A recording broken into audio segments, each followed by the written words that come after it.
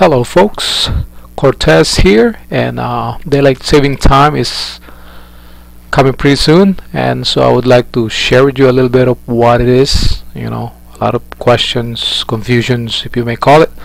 But anyway, let's see what Google have. Okay.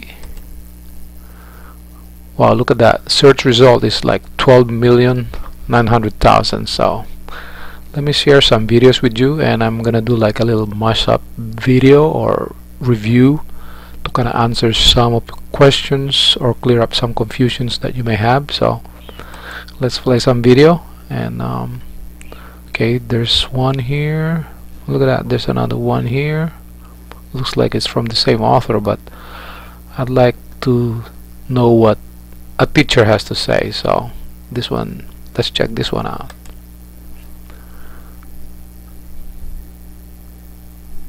Okay, so there's 1, 2, 3, 4 videos. So let me do like a little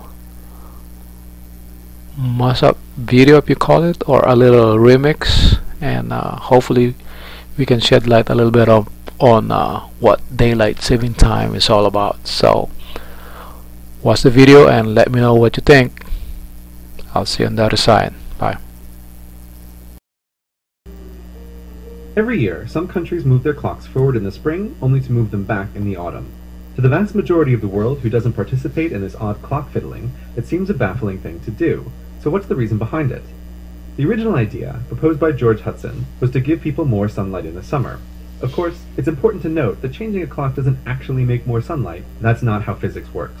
But by moving the clocks forward an hour, compared to all other human activity, the sun will seem to both rise and set later. The time when the clocks are moved forward is called daylight saving time, and the rest of the year is called standard time. This switch effectively gives people more time to enjoy the sunshine and nice summer weather after work. Hudson, in particular, wanted more sunlight so he could spend more time adding to his insect collection. When winter is coming, the clocks move back, presumably because people don't want to go outside anymore. But winter doesn't have this effect on everyone. If you live in a tropical place like Hawaii, you really don't have to worry about seasons because they pretty much don't happen.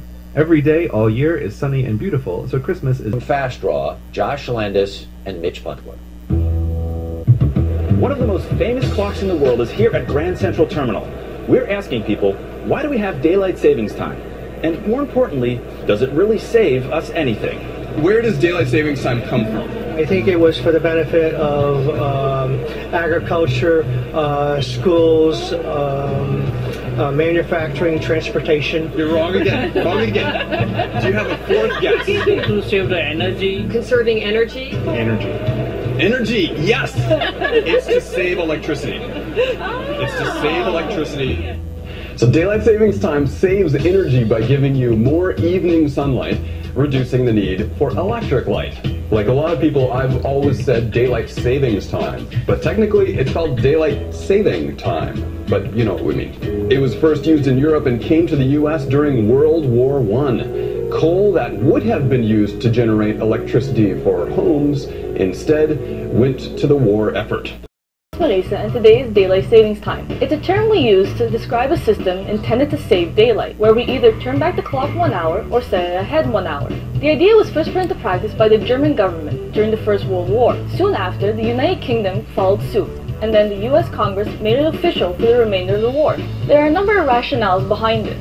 Two of the most popular are number 1, we save a lot of energy, and number 2, we have more time to do activities outdoors. Now a lot of people get confused as to when to turn their clocks back or set them ahead. Luckily for us, there's a saying that says, spring ahead, fall back. Simply put, that means in the spring, we spring ahead 1 hour, and in the autumn, we fall back an hour. This is also a good time to check your batteries on the smoke detectors and fire. For the sole purpose of really saving energy. We've been following daylight saving time in the United States for quite a while. It really first became official back during World War I for the sake of growing extra food for troops overseas. It was brought back for World War II. But recently it was the Energy Policy Act of 2005 that was the real difference maker, that made it more of a formal type of exercise that has been basically followed by every state in the United States, with a few exceptions, that being, of course, Arizona, Hawaii, U.S. Virgin Islands, Puerto Rico, and the American Samoans.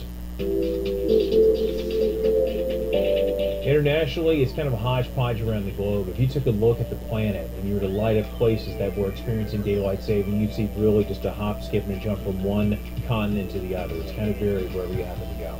There are some places I can tell you in Africa where there are many spots where they don't practice it. There are many places, obviously, in parts of Asia. Europe, though, practices